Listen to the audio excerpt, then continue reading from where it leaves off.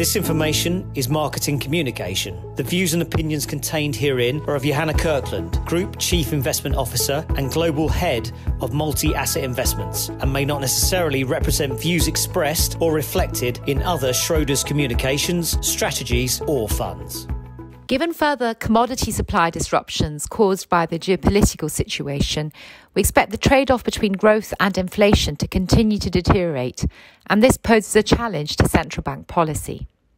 In fact, we expect the Federal Reserve to press ahead with its rate hikes as inflationary pressures are broad-based in the US. And as a consequence, we moved underweight both bonds and equities, reflecting our concern that rising rates pose a speed limit to returns. Within equities, we favour the energy sector because it provides a useful hedge against ongoing geopolitical tension. So a more cautious stance compared to last year, reflecting the peaking of growth momentum, inflationary pressure and rising rates. Important information. This information is not an offer, solicitation or recommendation to buy or sell any financial instrument or to adopt any investment strategy.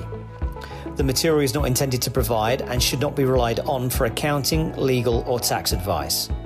Reliance should not be placed on any views or information in the material when taking individual investment decisions and/or strategic decisions.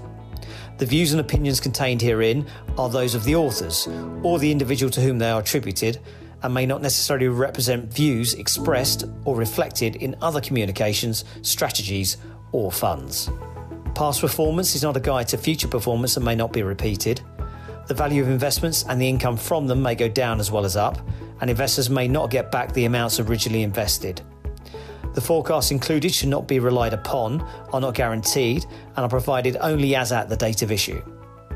Issued by Schroders Investment Management Limited, 1 London Wall Place, London, EC2Y 5AU, registration number 1893220, England. Authorised and regulated by the Financial Conduct Authority.